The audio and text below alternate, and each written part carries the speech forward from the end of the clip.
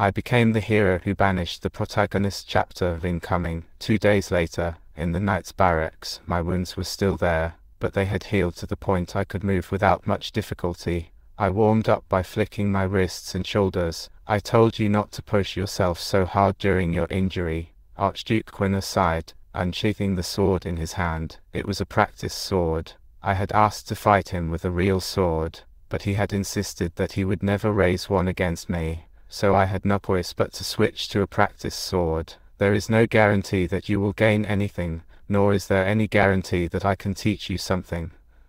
We don't have much time, and I need to improve, I said, sucking in a breath. The Archduke nodded heavily as if he knew. Come first. I'm not going to waste my time dueling you. The Archduke then shifted his attitude. It was a battle stance, one that was common when they fought together. With that change in momentum, a light breeze blew through my hair. There was nothing more reassuring when we were allies, but when we faced each other, it felt like a sword was on my neck. I was ready to be hit at any moment. I'll try my best not to hurt you as much as possible, I responded with a stab, the quickest and surest way. But his reaction was swift, his gaze precisely following my blade's tip. The sword made a scraping sound as steel collided, and then he pushed my blade outward with the hilt of his sword, opening my body. I leaped sideways, using the momentum to move behind my sword and parry his attack. I'm surprised you were able to block that. The Archduke looked at me and muttered, "Were you trying to end it with one strike?" "It's because I respect you, and you are a strong fighter. I will continue attacking you with the intention to kill you until you fall." The Archduke closed in on me in a flash and slashed his blade. I blocked it with a swing of my own. The shock made me wonder if it was indeed a human behind such a heavy attack, but I didn't let go of my sword. I couldn't let my stance slip. If I keep defending, I'll break first. If I switch to offense, I'll be eaten. I met the Archduke's sword with a defensive stance. Unable to launch a strike of my own, it wasn't long before I was thrown to the ground. The tip of his sword pointed at my throat. "May I try again?" At my words, the Archduke wordlessly withdrew his sword. I rise to my feet, and our swords clash again. The second time we dueled, I held out longer. I held out even longer in our third bout. But he was slowly beating me faster and faster in every duel after that. I could not adapt to his sword, but he gradually adapted to mine. I could only come up with a limited number of moves, and he responded with a myriad of variations. After I sprawled on the ground for the 10th time, the Archduke let out a short breath as he plunged his dueling sword into the ground. I staggered back to my feet, covered in dirt. I thought I would have countered his swordsmanship with time, but I couldn't make any progress. He stared at me for a moment, then opened his mouth. "If I may, there is one thing I would like to ask you." I nodded, breathing harshly. "Why are you fighting so hard?" Uncharacteristically, there was hesitation in the Archduke's voice as he asked me why. I dropped my sword and frowned. "There is no reason, nor do I wish to find one. Is it because I must act like the hero to survive? At least, that's what I thought before I got here." I smiled bitterly and raised my sword again. A week ago, the summer breeze blew around the noisy citadel. However, all I felt now was the chill of the battlefield. As I climbed the ramparts and looked out into the distance, I could see the snowing clouds even from here. "At least it's not a loss for Evernote. Don't overthink it," I told the Archduke quickly. Archduke Quinna crossed his arms and stared at me. "If you want to become stronger, there are better ways to do it." The Archduke was right. Sparring was not the only way to improve. The best way would be to simply ask him to teach me the sword. But even if I asked, I would surely be rejected. "I would rather teach you the sword. I know it's too late for you, but at least it will make you much stronger than you are now," I gasped, my eyes widening to the size of round lensed glasses. Archduke Quinna, meanwhile, was shrugging nonchalantly. "Perhaps it will be the final key to the enlightenment you've been searching for. You've been acting like a man searching for something." "No, how did he know that?" As I stared at him in bewilderment and amazement, he chuckled and drew his sword with a flourish. "If you wish to decline, you may. I'm not forcing you. That's not something even Arjun would be able to refuse." I shook my head quickly and opened my mouth to speak. As good as the Holy Sword's instruction was, It wouldn't have the same effect as being taught by the Archduke. No, no, please teach me, as expected. You couldn't refuse me. Archduke Quinor lumbered over to me and suddenly jabbed me in the side with his dueling sword to get me into position. A grunt escaped my lips, and I raised my sword and assumed my stance. Well, then let's get started. We should have done this a long time ago. This is gonna hurt a bit since you are injured. He looked at me, the corner of his mouth twitching upwards. Damn it, I should have never accepted. Hold your sword straight. I'll show you the mistakes you made during our spars. I swallowed drily and looked at the Archduke with fear in my eyes. A man must be careful with every decision they make in life. Replenish your arrows here.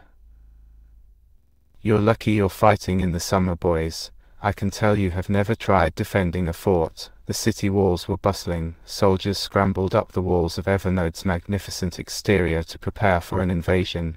No one knew when the monsters would push in, but the knights and soldiers who had eaten a quick bite felt the chill in the air and realized that war was just around the corner. They could come at any moment. Keep your eyes open. Every so often, every few years, monsters pounded the walls of Evernode. However, everyone there knew it would be different this time. The knights tensed, all on the edge of their seats, wondering if it would be worse than the great invasion from a decade ago. The wizards were busy researching larger-scale magic. Daphne, who had been coaching the mages for 2 nights in a row, ran into Georg, who was pacing the ramparts with bags under his eyes. What's the situation?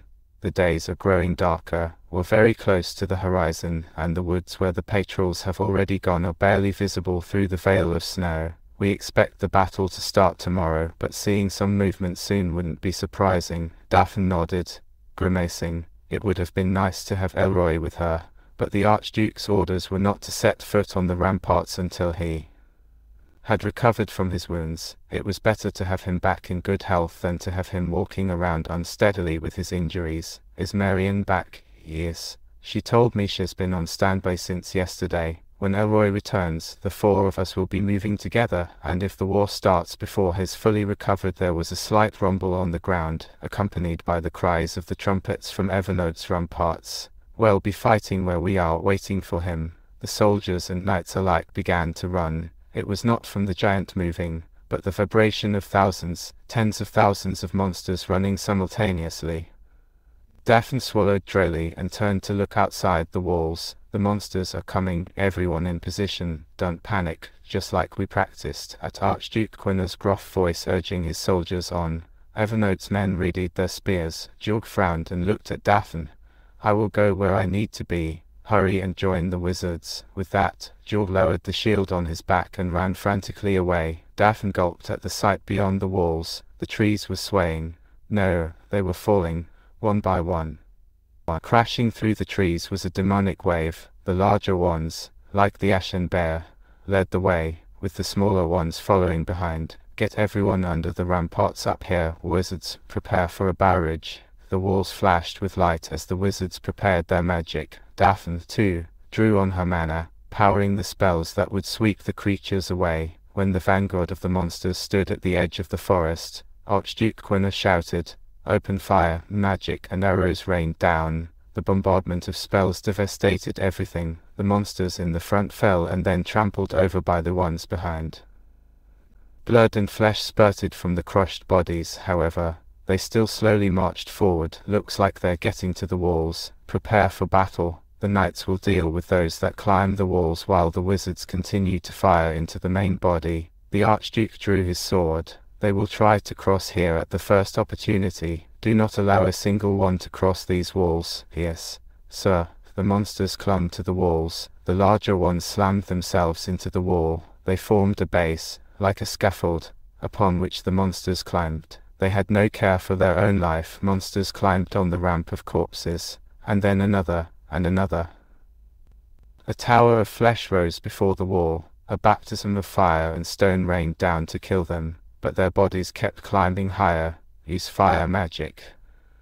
Don't let a carcass remain. The corpses caught fire. They served as fuel as a wall of fire slowly crawled across them. The monster on the ramp burned with corpses or fell as the bodies turned to ash. Some clung to the walls and crawled up. Archduke Quina stood on the ramparts and looked down at the ascending creatures, and at his sheer momentum and presence, they froze. "You will never set foot on my domain." The Archduke's sword spewed aura, and dozens of the creatures that had crawled up the ramparts went limp. He walked the entire length of the ramparts, swinging his sword to clear them out. The creatures were drawn to the area and attacked Archduke Quina, and with a wave of his hand, they were reduced to pieces of meat, and he was spattered with blood. Other knights and soldiers drew their swords. They skillfully slashed at the creatures, killing them and sending them tumbling off the walls. The monsters fell into the fire pit beneath the ramparts. Was I late? The Archduke nonchalantly turned his head to see a person climbing the ramparts. Elroy frowned as he watched Evernode's manpower slaughter the monsters so skillfully. Archduke Quina smirked at the scowling wretch. Elroy sighed as he surveyed the scene. "I rushed all the way here, but it seems I have nothing to do."